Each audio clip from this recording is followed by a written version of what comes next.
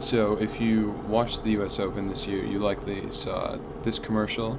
It's a Morgan Stanley commercial with Leylah Fernandez, and it's just basically this commercial where she's playing, and then the lines disappear, and then a bunch of like girls run out of the court, and it's like a promotion for Morgan Stanley partnering with the WTA to remove boundaries, which is the name of the commercial, Boundaries. And it does seem just like a nice idea, and it looks like, as you can see here, all the girls going out to play tennis just seems good.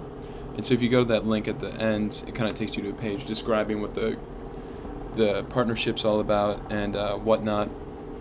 And basically, the boundaries they seek to erase, or what the goals of the partnership are to get girls in underserved communities into tennis, which is good. The other one is to get more women into coaching tennis, which is nice, as like if you watch any pro tennis, most coaches are men. Even women's players, their coaches tend to be men.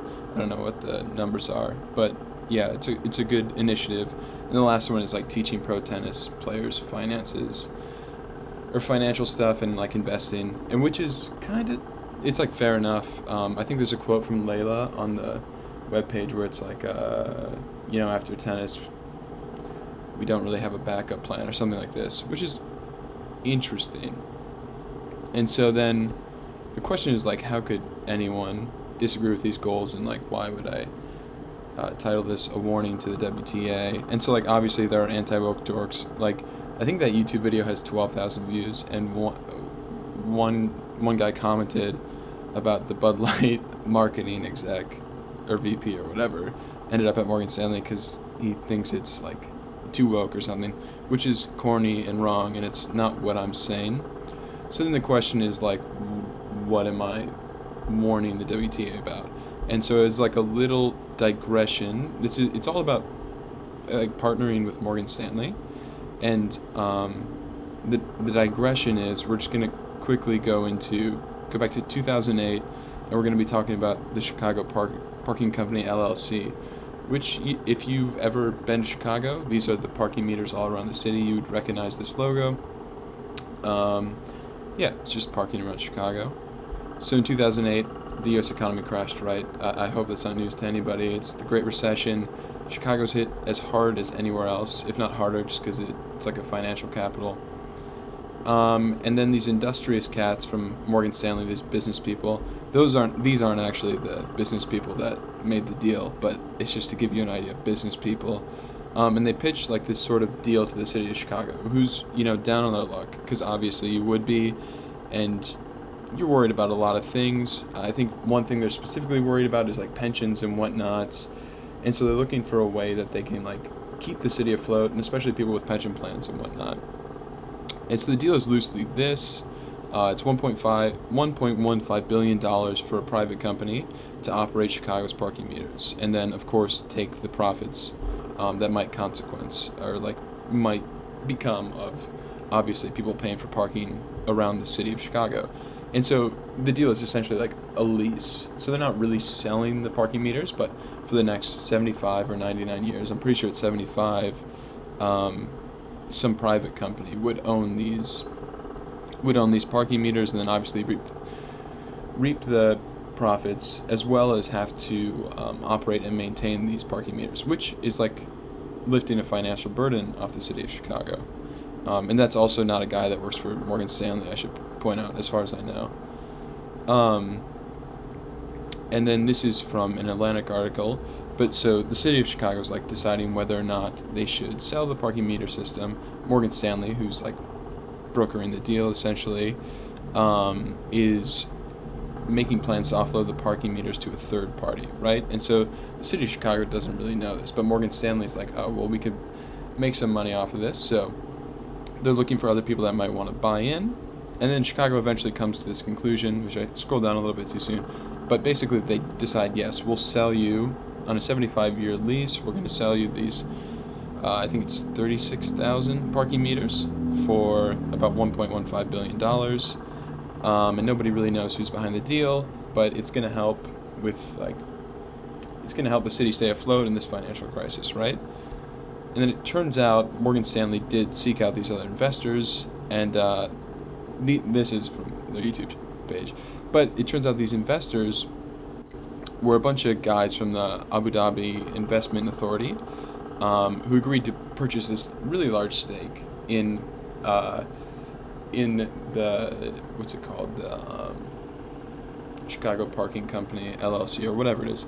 But the point is, it's just like, the strangest thing is that now these dudes in Abu Dhabi just like own a large share of parking in Chicago. And so it's strange to like have people that don't even live in the city have so much stake in like the city's parking and whatnot. And so as you can imagine, this hasn't really turned out well for the city of Chicago. Basically in the first, 14 years since 2008, they made back their investment plus $500 million, and they have another 61 years essentially of like pure profits. So really not great for the city of Chicago. And on top of them missing out on whatever this revenue would be, it's hard for them to make improvements. So like anytime, let's say like you were to host a